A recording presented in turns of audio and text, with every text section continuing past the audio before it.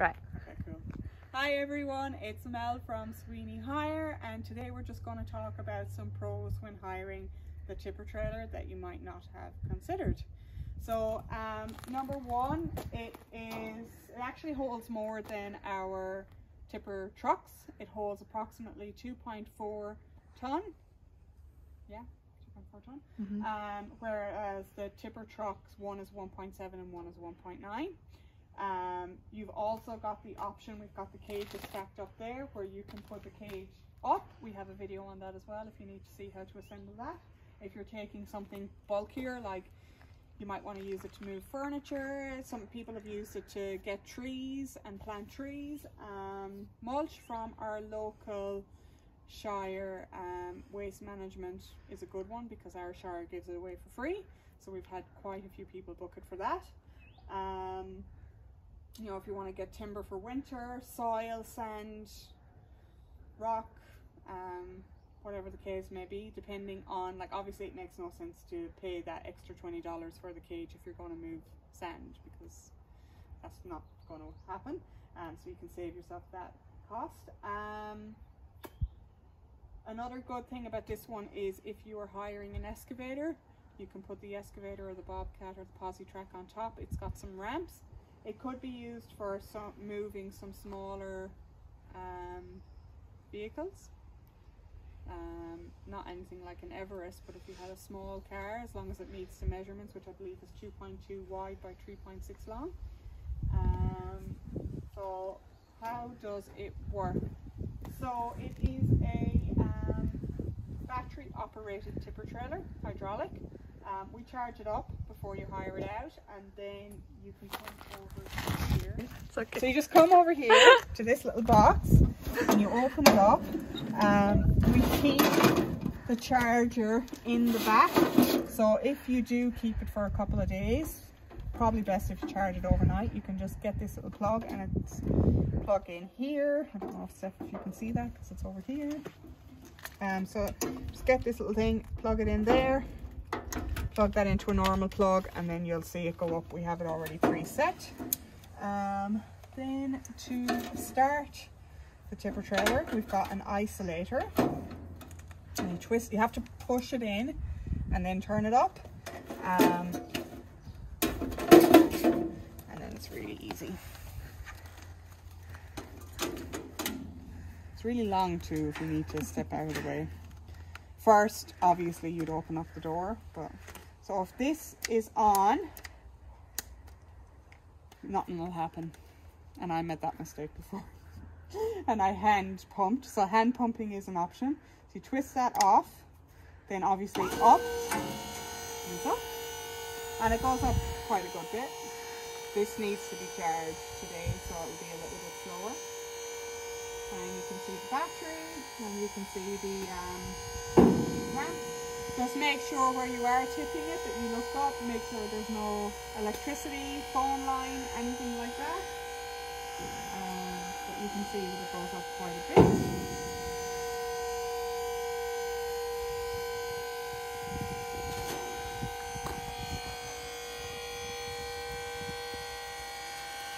Side view.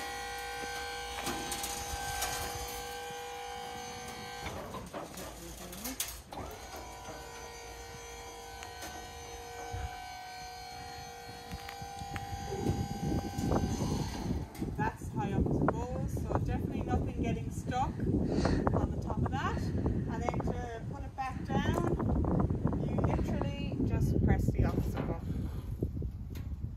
So easy, it's child's play.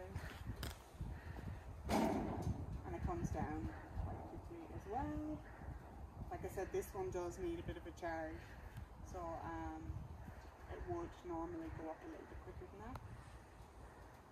But you'll have weight on as well, and then depending on what you have, if you're tipping, like sand will weigh more than mulch, for example.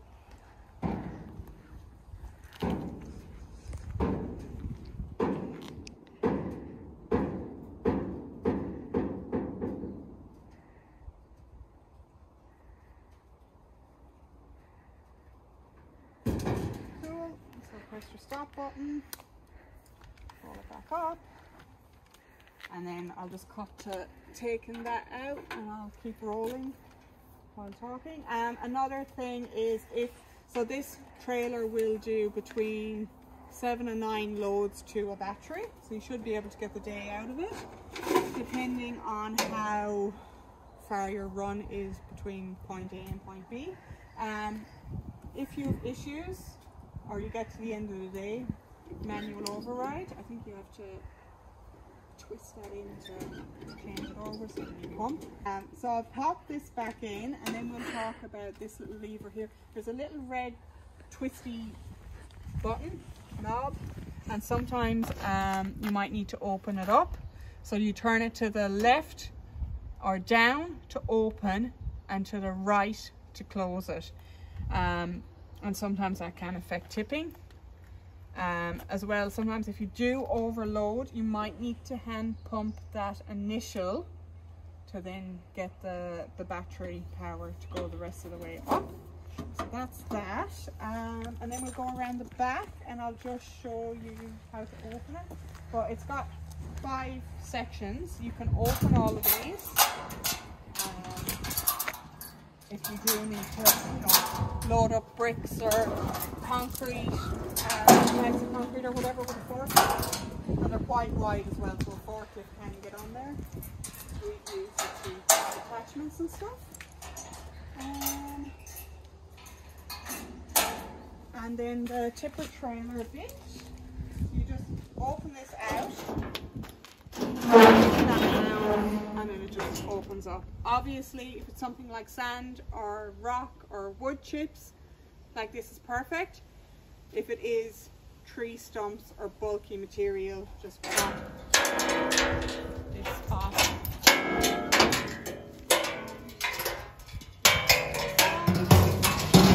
Now, unfortunately, I only thought of this now, but if you do want to take out and apply the ramps, I have no space here, but basically you do one at a time, you slide that to the left or to the right, pull these out, and then you place them on this. But look at, like, if you have your machine, say here, I know like the ramps would be longer, but line up your machine first, then get your ramps, and then you can use the machine where it's sitting to then know where to place the ramps.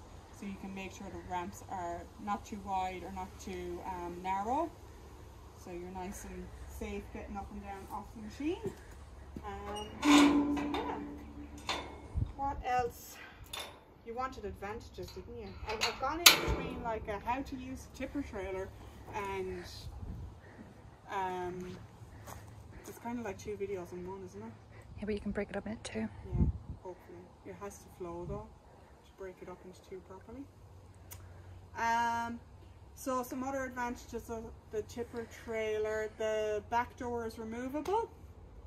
So if you do want to take off bulkier items, if it's sand or whatever, you can just open it up. So I've just taken it off for another video, but we'll pop it back on, and I'll show you in reverse. If it is bulky items like wood, like your timber for winter, or if you brought a load of like stuff to the landfill, you take off the whole door. If it's something like sand, mulch, you can just let it swing like this, and let that just drop out. And then to close it,